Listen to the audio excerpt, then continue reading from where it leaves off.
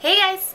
So I know this has been a long time coming and I am trying my very best to make more videos to get out to you guys. Anywho, before we also get started on this, sorry about the lighting. Every time I move I realize there's like a shadow, but I'm trying to figure out the lighting for my new situation here because I'm in a basement right now.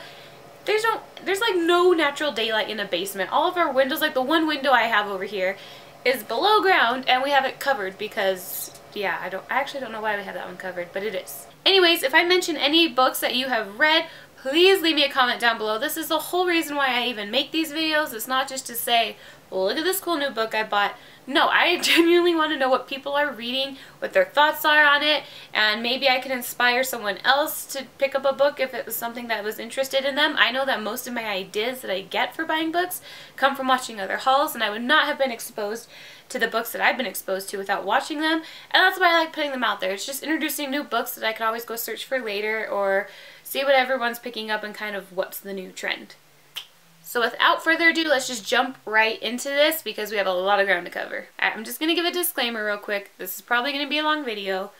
Grab a snack, grab something and get comfortable and be prepared to see a lot of pretty awesome books that I'm excited for. But yeah, like I said, I'm just going to anticipate that this is going to be long. So grab a snack, go grab it. I'll wait, go grab it. The first book that I have, and probably one of my most excited books out of this haul that I have, is Stalking Jack the Ripper by Kerri Maniscalco. I really hope I said that right. This is the lovely cover. I hope that's focusing, but it's gorgeous. Once I heard the premise of this book, I knew that I needed to pick this up. In fact, one of my friends had been browsing in a bookstore, and she's not that much of a reader, but she knows I love books, and she saw this on the shelf and was intrigued, so she read it, and she sent me this picture, and she's like, Kirsten, you need to pick this up. This sounds like something you're going to like. That was where I first heard of it, and then I saw it talked about way more on BookTube, and so now my peak is definitely increased. Now this is kind of a retelling, I don't know if you can call it retelling, it's a reimagining, I guess, of Jack the Ripper, and anyone that knows me knows I am very twisted when it comes to these things. I love books and movies and anything about like mysteries and murders, and this is like one of the most famous serial killers, so of course I am very intrigued by this. And from what I understand, this takes place in a time frame where girls really didn't have a lot of jobs, especially where she is involved in with like morgues and autopsies and working on dead bodies. It just wasn't a woman's place to be. And our main character in this story, I believe, is interning, I guess you could call it interning for that time period, in a morgue or something like that. Or she's working on dead bodies, something where she's working with dead bodies. And they happen to be these victims of Jack the Ripper. And in this story, she's actually trying to solve who Jack the Ripper is, while unknowingly, she's actually, I think, in love with the guy. So I don't know, that blurb just got me confused. So she either knows that the guy she loves is Jack the Ripper, or she doesn't know, and that makes this way more interesting. This next book that I have, I'm actually very shocked that I hadn't picked this one up. I swore I had this on my shelf, and I do have the first two novellas in this book on my iPad, I believe. But that is Through the Dark by Alexandra Bracken. Now this cover is very glary, so there we go. Her covers are just the bomb. I love them. If you're new to my channel, you should just know that The Darkest Minds is one of my most beloved series. It's one of my favorites. And so, of course, I have to pick up the novellas about it. This is basically a bind-up of all the novellas for that story. I believe there's 4? No, I think there's 3. Just kidding. I see 3 titles. So I believe there's 3 novellas in here.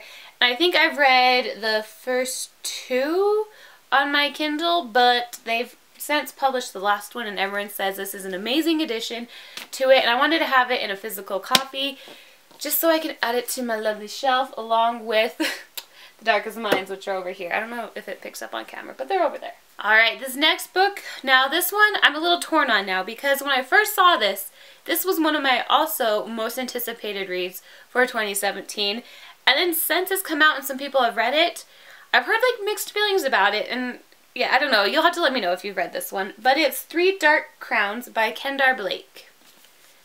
And that is our cover for that one.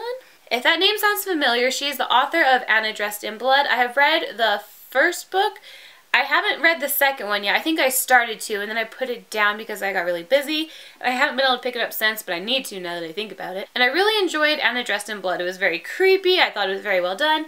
And so when I saw that she was coming out with this along the fantasy genre, I definitely wanted to give this one a try. Now the whole premise about this is it's about 3 sisters who, I think they're, I don't know, are they witches? They all have these like special abilities from the sounds of it. I don't know, magic, something along those lines. I haven't read this. Give me some credit here. And it just mentions that only one of these sisters can be queen. So the premise of this whole story makes it sound like these 3 sisters have to basically go to like a fight to the death, and whoever's left gets to be the queen. And so they all have to like turn on one another, and that just sounds epic and amazing. Alright, my next book that I picked up, I was actually shopping with one of my friends at Barnes & Noble, and I saw this, and I remembered thinking a long time ago that I wanted to pick this up because of the hype that was around this book when it, I don't remember when this one came out actually, let me see. It says the first paperback, first hardcover edition, 2012. But that is Confessions of a Murder Suspect by James Patterson. Now I've heard really good things about this author, especially with the Maximum Ride series. And I have not read that one. I don't think I've read anything by James Patterson actually. But this one sounded very intriguing, and like I mentioned earlier, if there's murder, I'm probably going to read it. Anyway, the whole idea about this one is that there is a girl whose parents were murdered, and they're trying to uncover who the murderer was. And on the back, I really like how they did the blurb on this, but on the very back, I don't know if that's going to, probably because I'm standing, I don't know. But anyway, they have all the names of the I'm going to fall over. On the back of this, they have the names of all possible suspects, and they are all family members. I think they're all the siblings, and they all have like motives to kill the parents, which is kind of sick and twisted when you think about it, but makes it way more intriguing. I'm like hoping no one in their family killed their parents. Now this next book, I actually feel very embarrassed because I did not realize this until now, but this is a book 2 of a series. And now I know why this book sounded so familiar, and it looked very similar to the one that I will show you, but it's actually the second book to this one. Legacy of Kings by Eleanor Herman. I've recently hauled this one, and I actually didn't realize that this was the sequel to that book. So now I feel like super embarrassed that I'd never got onto that before until I read that on the very front of this. It does say book 2. But this was actually the other book I picked up when I was at Barnes & Noble with my friends, so yeah. But that is Empire of Dust by Eleanor Herman. Now I still haven't read the first one. It is also on my, I have so many books on my to be read pile, guys. I should make an updated video because it's quite sad. Basically, all of this that you see are my to be read. It's kind of sad. I need to stop. I need to stop. I know it's kind of their own spin on Alexander the Great, and it takes like the roles. It kind of reminds me of, what book was it that I read? Fallen Kingdoms. The blurb on it had different names, and then you're following different storylines. That one seems very similar to this series, like you're following different storylines of all these people. And I believe that that's how this one is. It's a fantasy novel. I think fantasy. I'll have to go back and check that. But I know I mentioned this one in another haul. So, wow, my memory is terrible. The next book I picked up is The Diabolic by S.J. Kincaid. It is about a girl who is a diabolic, and a diabolic is someone who their sole purpose is to protect someone else who's human. So I'm thinking, I don't know if what diabolics are. Are they like robots? Are they like, I don't understand what they're like something, but it says something about them not being human. And by the cover, it looks like a lot of machinery, because if you look at the butterfly, there's like machinery with a real butterfly. I don't know. Anyway, it is, so this diabolic is set to protect, I believe it says, the heir to the Galactic Senate. Ooh. And in order to save her, I believe she poses, like she goes undercover and poses as this girl to save her life so that nothing happens to her, because a power-mad emperor summons the heir to the imperial court as a hostage. Ooh, so the diabolic, I know this person has a name, but anywho, so I guess whoever the diabolic is poses as her to go to the court to protect her, and she has to kind of masquerade as this person. So that sounds interesting. The next book I picked up, I don't think I've really heard a lot about this book yet on BookTube, but that is Poison Blade by Kate Elliott. Now again, like I mentioned, I've kind of been touch and go with BookTube lately, so this very well could have been hyped up, but not in any of the videos that I have watched have I seen it. So I'm kind of like excited to go into a book without really knowing a whole lot about it or having anyone's views kind of taint it for me.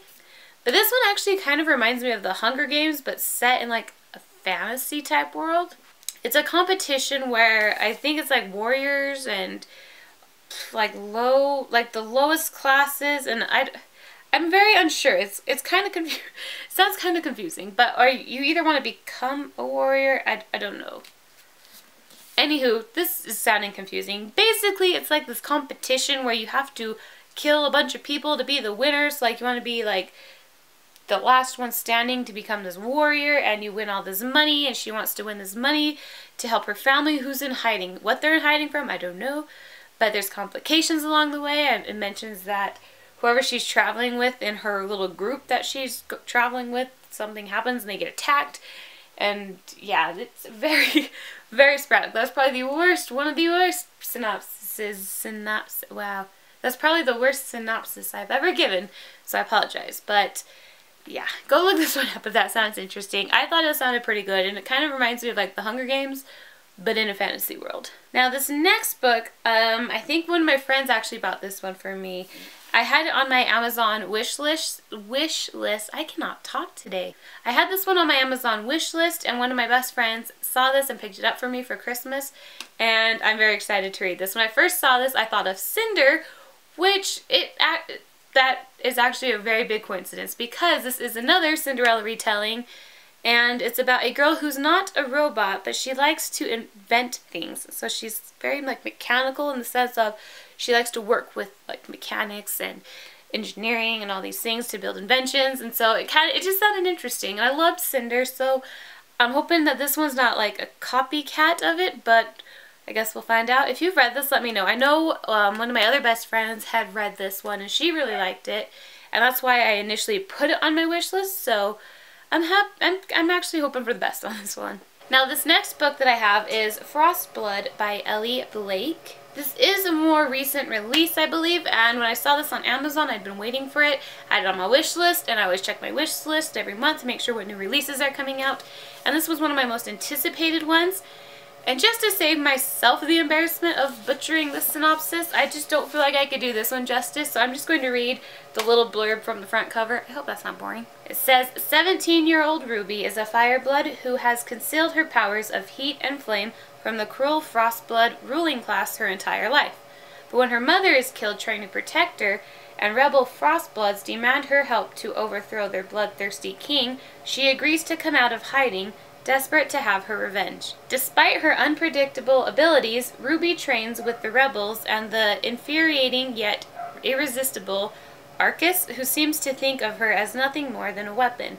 But before they can take action, Ruby is captured and forced to compete in the King's tournaments that pit Fireblood prisoners against Frostblood champions. Now she has only one chance to destroy the maniacal ruler who has taken everything from her and from the icy young man she has come to love.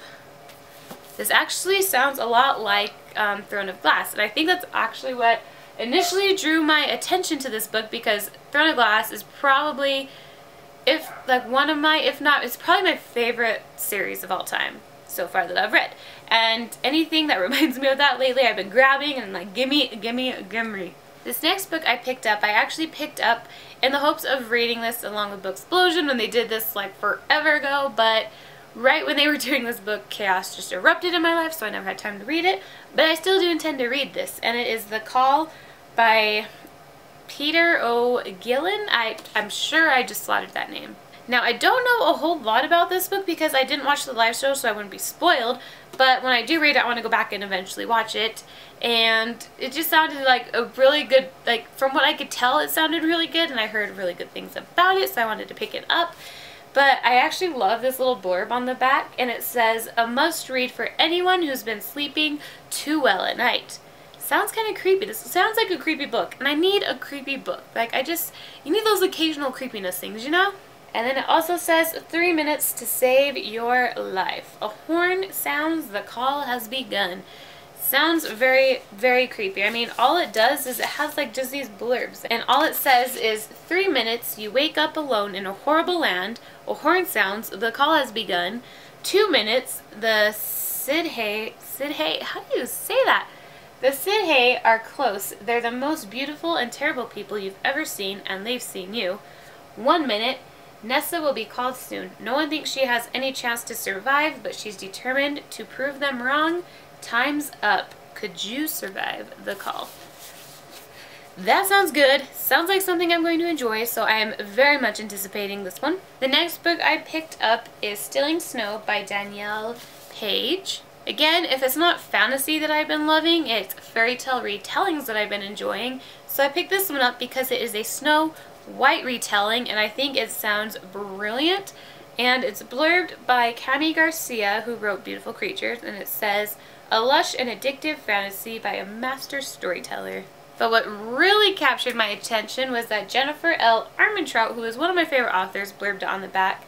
And it says, a magical, exciting adventure full of secrets, thieves, and witches, and a unique, fresh twist on an old legend. Sounds good. If you guys haven't checked this out yet, you should just go read the blurb about this, because it sounds amazing. And it's, if you like fairy tale retellings, I think this one has been pretty much hyped up, and I've heard good things about it, so we'll see if I think it lives up to this hype as well. The next book I picked up is A Shadow Bright and Burning by Jessica Cluse? I don't know how to say that. This cover though, I love it when covers have like those bright colors. It just draws your eye, and I love it. And it's honestly probably what first drew my attention to this book, I'm not gonna lie. Now there are like a few blurbs I want to read because I think that it was very well done, but it's about this girl who is a sorceress, and she accidentally reveals her powers. And it sounds like in this world, if you reveal that you're a sorcerer, you're technically supposed to be executed.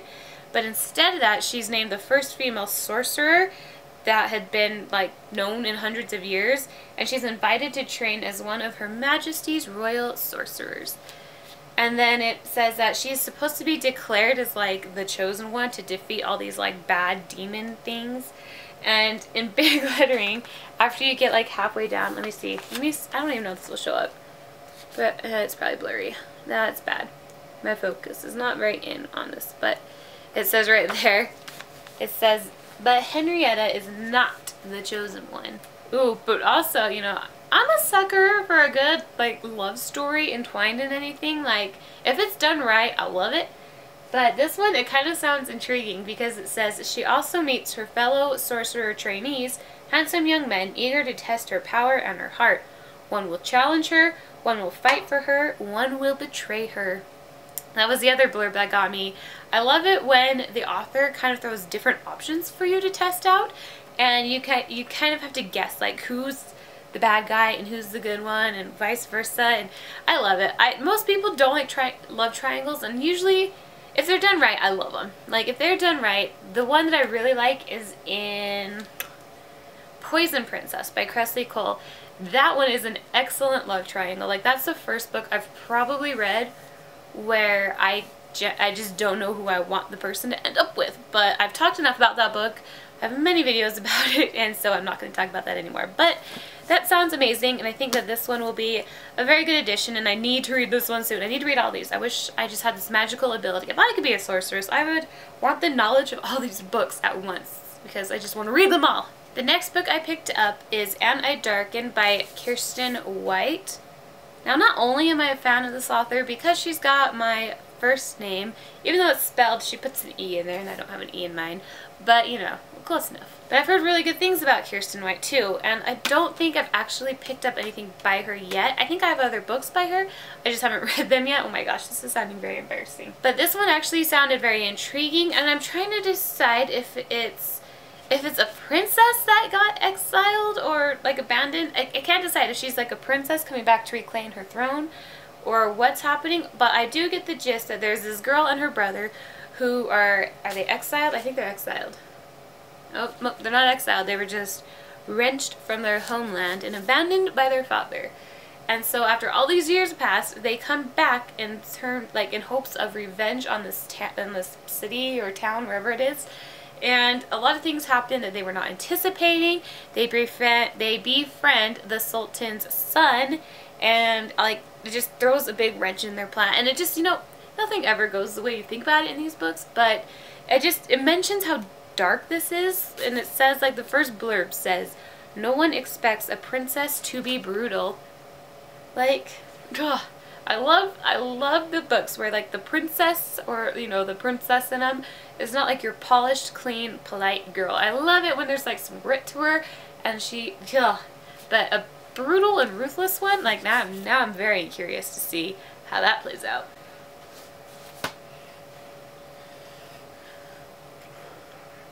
Alright, this book is probably one of my most recent purchases, and that is Ever the Hunted by Erin Summeril. Whoa.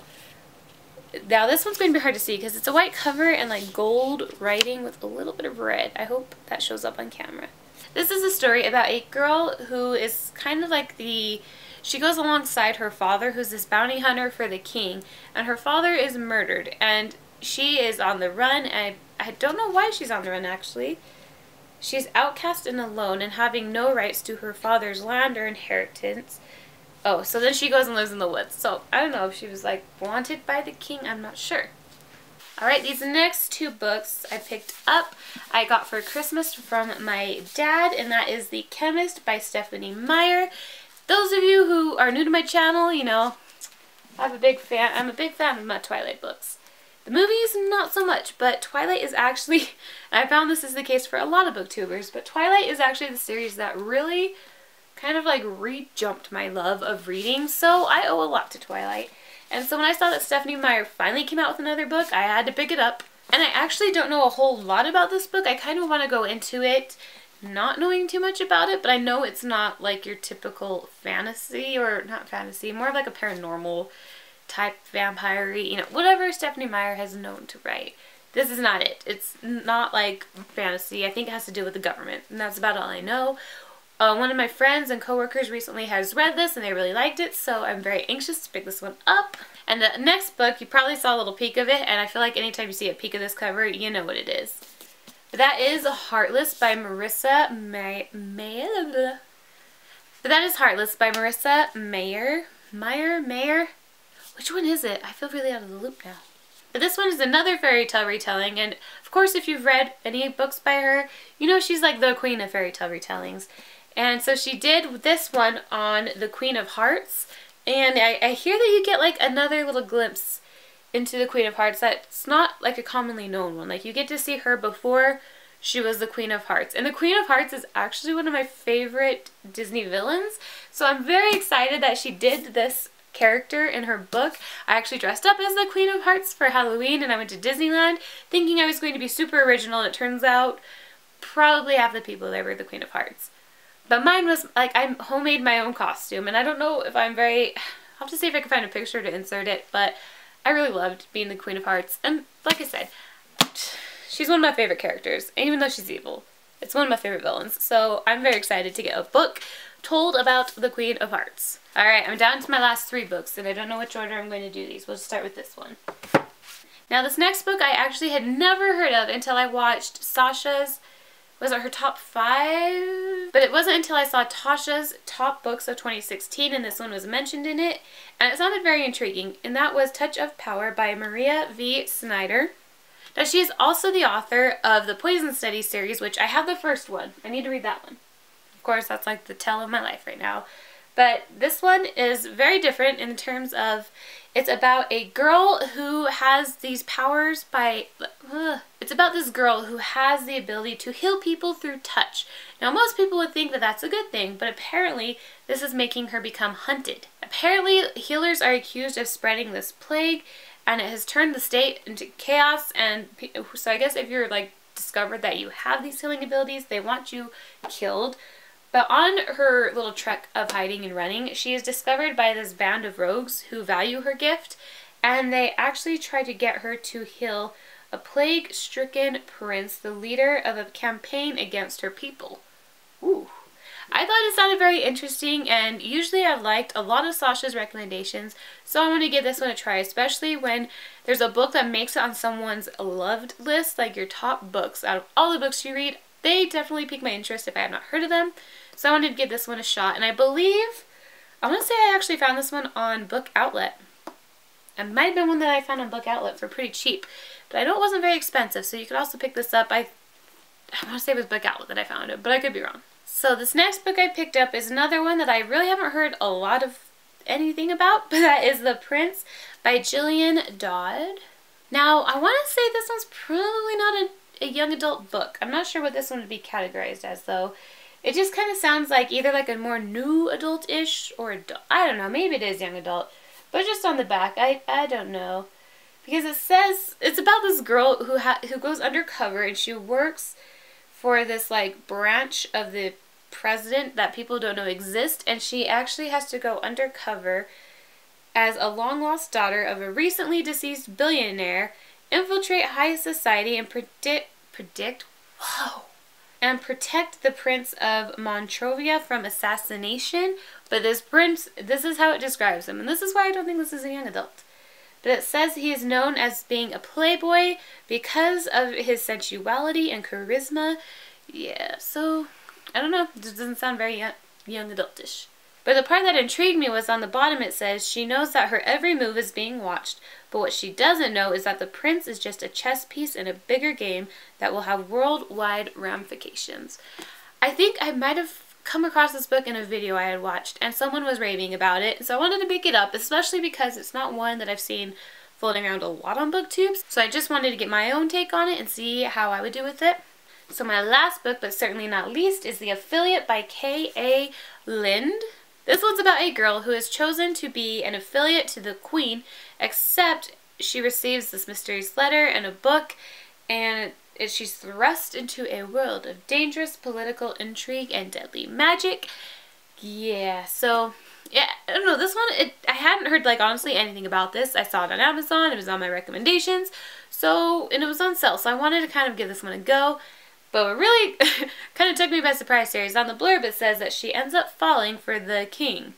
So that, I don't know how that's going to work out because obviously the guy's married. So, I don't know. Either that, Sorry that this was very long. It was hard to get through all these books, but I wanted to give at least an adequate description of what each book was about instead of just showing you and putting away, showing you and putting away to make it like 5 minutes long. Then that just defeats the purpose of all. Anyway, I hope you guys enjoyed. Like I've mentioned several times throughout this video, if you have read any of these books, please leave me comments down below what your thoughts were of them, if you liked them, even if you disliked them. I like hearing all forms of opinions on it. But anyways, with that, I will see you guys in my next video. Bye!